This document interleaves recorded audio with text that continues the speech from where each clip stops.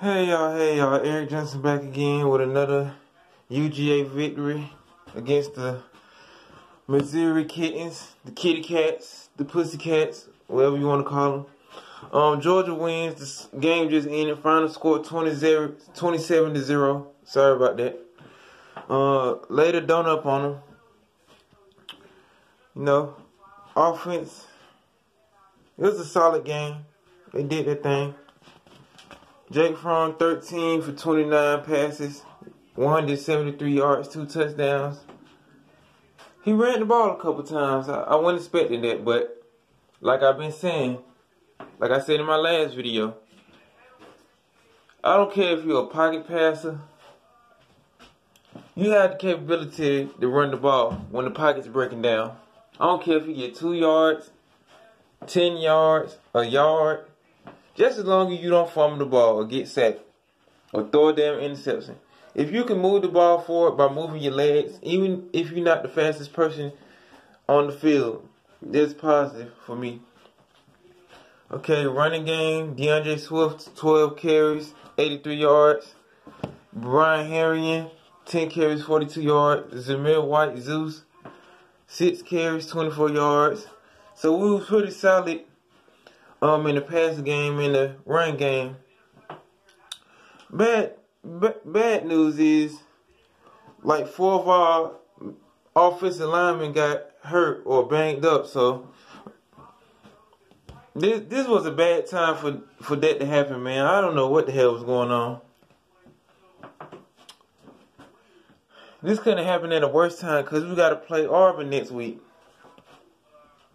And you know they're going to try to take full advantage of that. You know, we might get some of them back, we might not. But either way, we got to be ready to play Auburn. We got to play them at home because they was bitching about the schedule. Crying to the NCAA about, oh, what we got to play? Alabama at home, away. Then we got to play Georgia.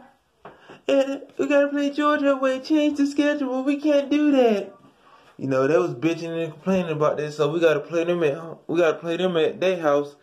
But I think this year, finally, Kirby Smart get that damn monkey off his back and win a SEC West game. Cause Bo Nix is straight doo-doo, shit, basuda, crap.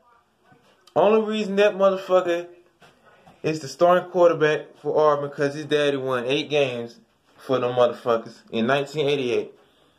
Should have kept Joey Gatewood. Joey Gatewood said, y'all ain't gonna use me. Y'all giving me the Justin Fields treatment like Georgia was doing last year.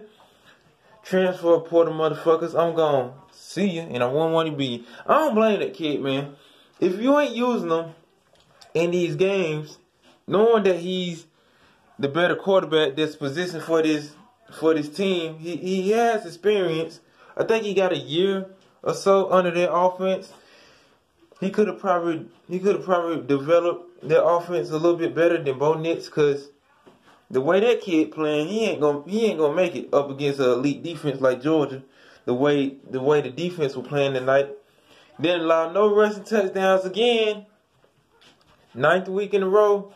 The only team ain't allowed no rushing touchdowns this season.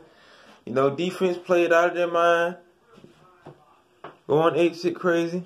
Oh yeah, I ain't even tell y'all the receiving stats. Lawrence Cages, 6 carries, 93 yards. He got a little bit banged up or something. I don't know if it's a former injury getting him trouble. I'm trying to get some more updates on that. Lawrence Cages, George Pickens, 5 catches, 67 yards. Hot Rod got 13 points off him. 4 for 5 field goals. He missed one, but he came through the clutches. I would have liked to see those field goals be turned into the touchdowns when we was at in the red zone. You know, Missouri was giving us a little bit of trouble with the run game.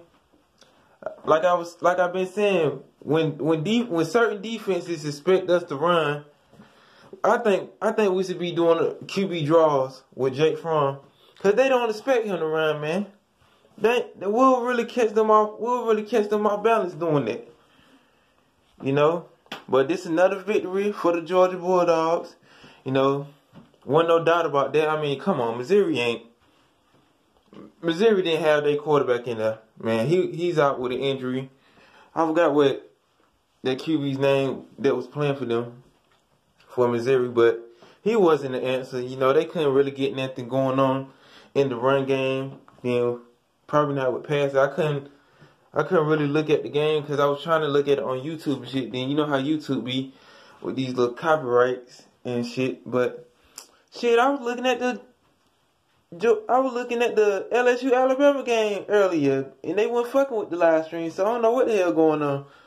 I'm trying to see if South Carolina can come back from a ass whooping that App State's giving them, or see if App State's choked themselves away from a victory. If Will Muschamp lose this game, or if he hasn't lost the game already, his services no longer need to be in South Carolina, because the way Helinski, that quarterback, is playing, and you letting the defense like Appalachian State just roll grade y'all, you ought to be ashamed of yourself, man. There's no excuse for that. Y'all are way better than App State. Even though App State is bowl eligible for a bowl game, y'all should have no problems beating them. And I'm trying to see what's going on in this Tennessee-Kentucky game. I think Tennessee up. They trying to come back and do something with Guantanamo Bay, unless he slip on a damn banana peel and fuck up and lose the game to Kentucky. But that's all I'm gonna say. I'm gonna see if Will Muschamp gonna get his tongue cut out by these fans or these coach or these other people around the college football field, whatever I'm trying to say. Shit. Did y'all see that LSU Alabama game? I think Joe Burrow will get that Heisman, if not Justin Fields. You count the defensive end out for Ohio State. He was caught taking money or something, getting a loan from probably one of these Ohio State boosters. That's how they probably got him to come play for Ohio State, sliding him a little bit of money. You know, with these players getting paid in like California and shit, what's not to say that these certain players from different states want to go play in California and stuff. The NCAA need to get this under control, you know, with trying to pay these students and stuff. I don't mind them getting paid, but it need to be rules and regulations when you do this shit, you know, especially when it comes to like recruitment. Cause you know how these coaches are. Look what happened to Ole Miss. Ole Miss was just buying players like they was buying strippers out the club, man. And still couldn't win shit.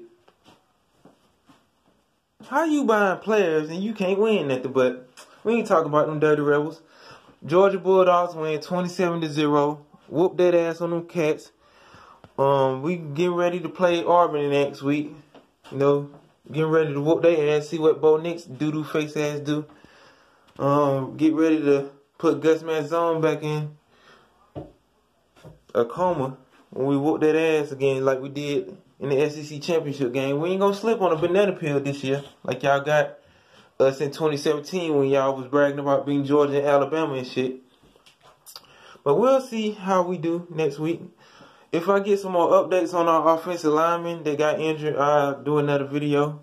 Like, share, comment, subscribe, donate if you can, and I'll see y'all later. Peace.